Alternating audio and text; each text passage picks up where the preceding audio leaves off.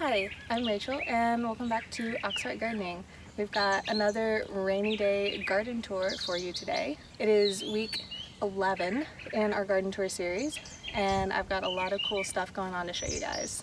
Alrighty, so if we start at the carrot and pea jungle now, you can see some of the carrots are starting to go to seed and it's a little more obvious which stalks are starting to shoot up, but it's only a few of them right now.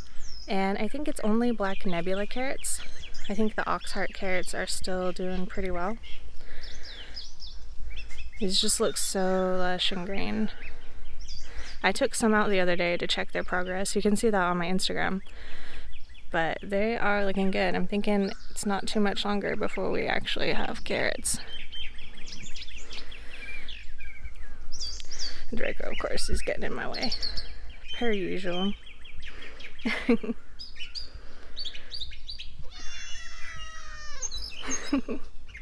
Alright, buddy.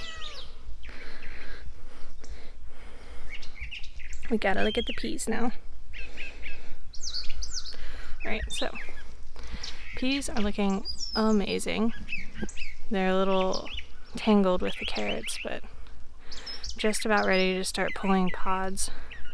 I'm gonna try shelling some of these peas since I haven't been too impressed with the flavor of the pods. But a friend of mine told me that I could try soaking them in a sugar solution before I cook them, and that might make them a little sweeter. So I might try that as well. But the peas inside are definitely really sweet and good, so I do want to try shelling them. Alright, and if we look over here at the rest of the garden, it is growing so fast now. This is the best looking tomato plant, and he's getting real tall. Look at that nice thick stem.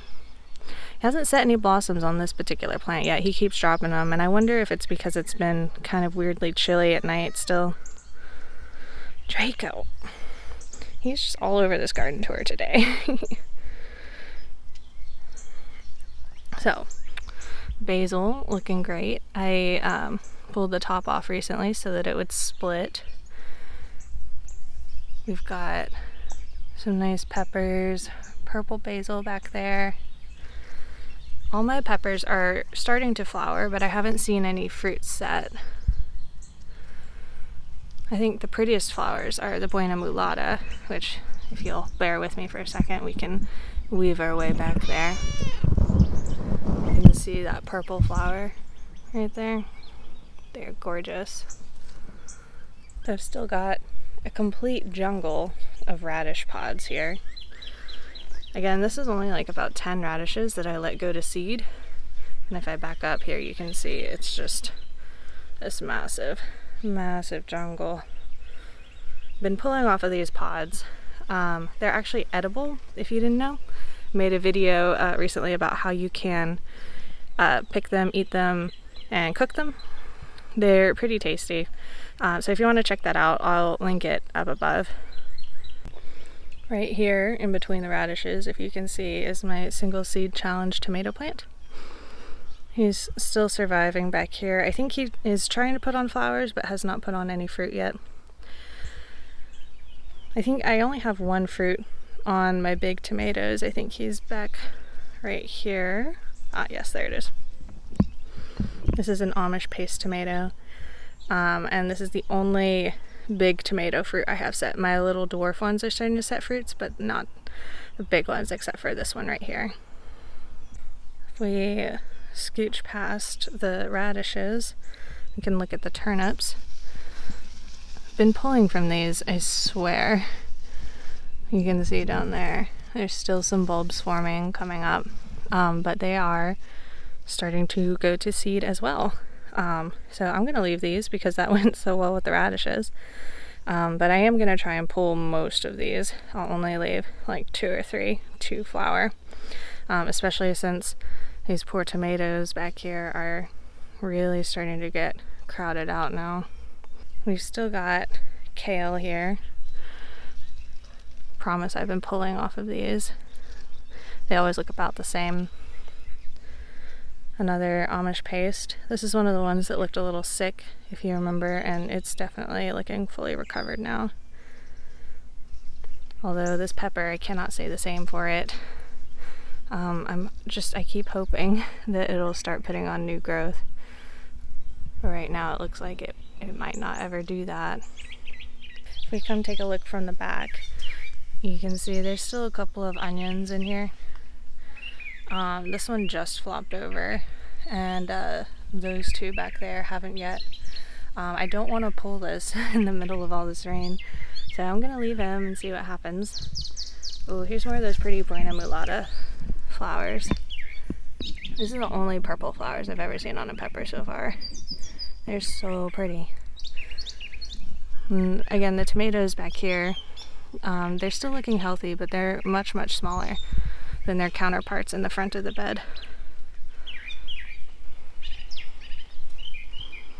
Now if you look, you can see that this area where I cleared the kudzu is still clear, but in the background, see all those very large green leaves that are covering everything?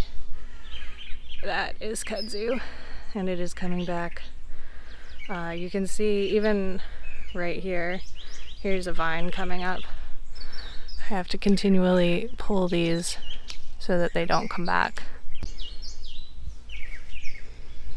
All right, buddy, let's go.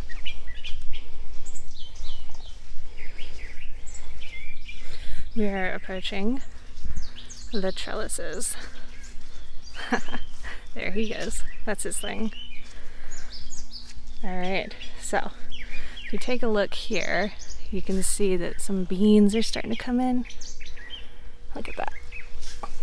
Still don't know what kind they are, but it looks like we'll find out very, very soon whether this is the Chinese red noodle bean or the 1500-year-old cave bean. They've been climbing pretty well. This one vine in particular is doing really well. I am really hoping that by the end of the summer this entire trellis is covered in vines. You can see a second one here coming in. There's a jumping spider that lives here. I wish I could show you guys. I think he's hiding because it's been raining. But he's doing a good job protecting my plants. So I say thank you, Mr. Jumping Spider. The other side of the trellis has taken a little bit more time.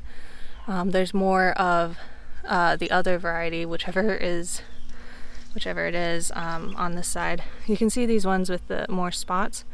They're a different variety than this more normal looking bean leaf here. Again, I still don't know which is which, but we will find out very soon. And these kind are taking a lot longer to vine up. And you can see this one tried, and then something ate all of its little leaves off. So these guys have been getting neem oil treatment. But again, it's been raining literally every day, so it's really hard to keep up with stuff like that. Quick peek over here at the Malabar spinach. It is fluffing out so nicely, and it feels so thick and healthy. I can't wait to see this start shooting up its little vines. So the garlic bed, you can see some of it is now flopped over.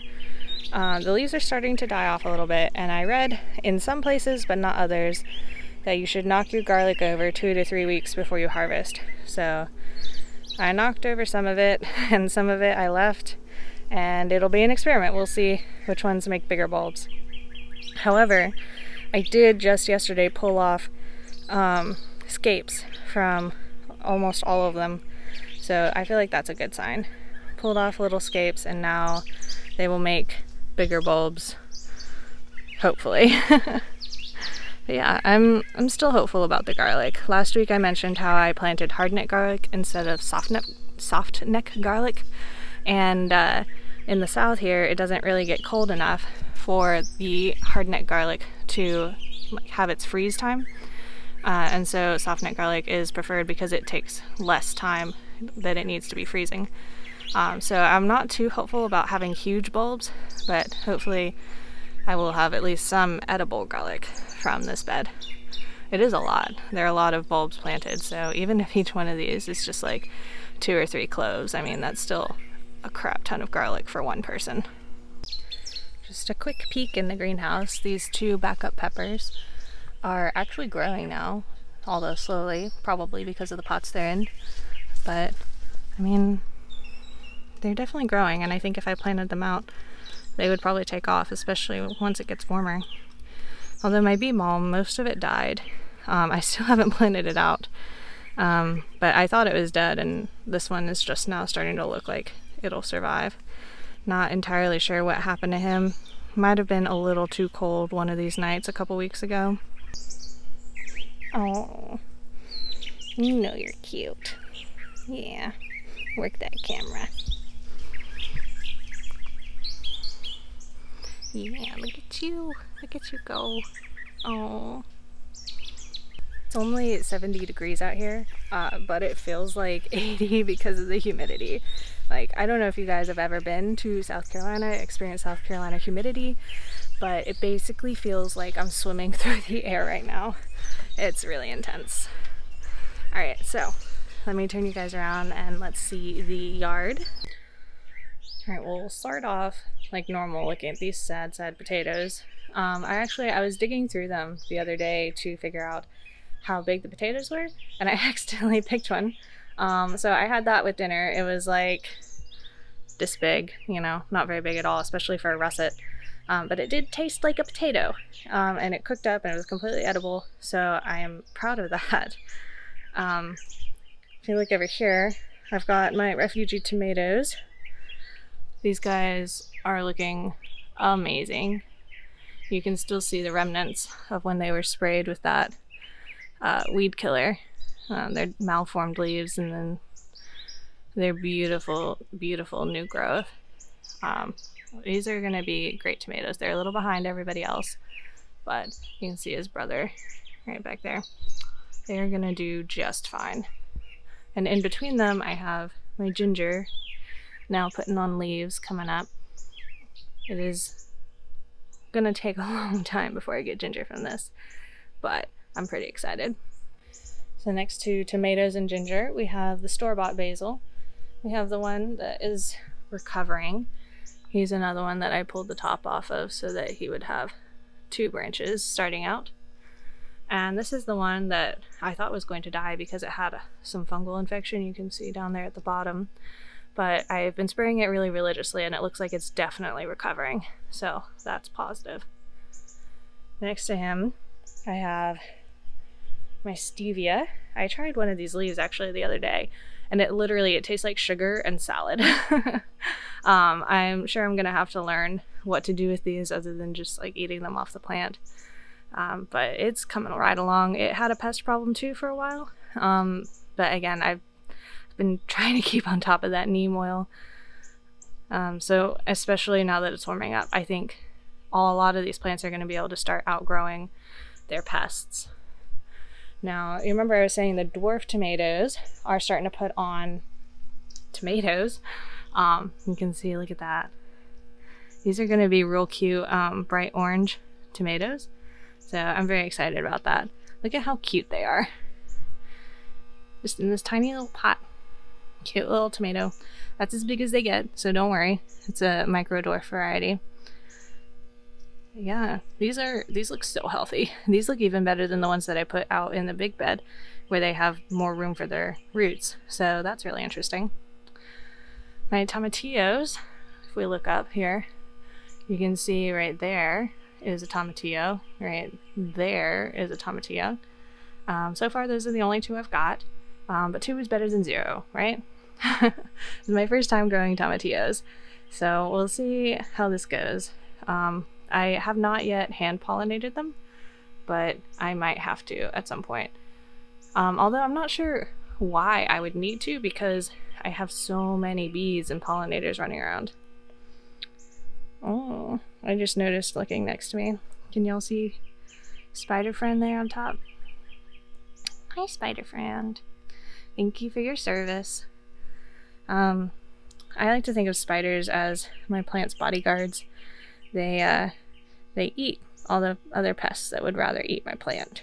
And even though I used to be very, very afraid of spiders, I try to let them live peacefully in my garden. Here's another little guy. He's been here for quite a while. If I can get the camera to focus on him, he is very pretty. Oh no, I don't want to disturb your web. But he's got some blue and yellow stripes on him. He's real pretty. Now behind him, he is protecting this beautiful basil plant. This one I'll probably harvest from soon.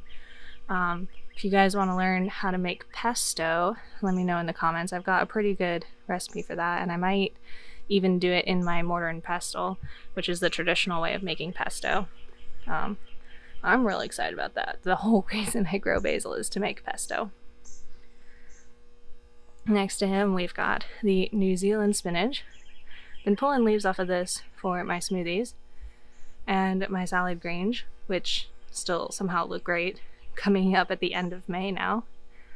And then we've got the things that have gone to seed. We've got my noble giant spinach that's gone to seed, my cilantro that's gone to seed, and various herbs back there. My baby strawberry, I moved him back here because he was getting lost in the clover jungle. That is ripening up. That is going to be beautiful. My dill is getting huge. Look at that. I'm going to have to start pulling from this soon. Maybe I'll try making my own brine to pickle some radish pods. And then the thyme, he's living right back there with the oregano. Oh man, I almost didn't even see the oregano with all of this clover he's living near. Alright, so we backed out of there to take a better look at the peppers. These, again, are all the hot peppers that I'm growing in these bags.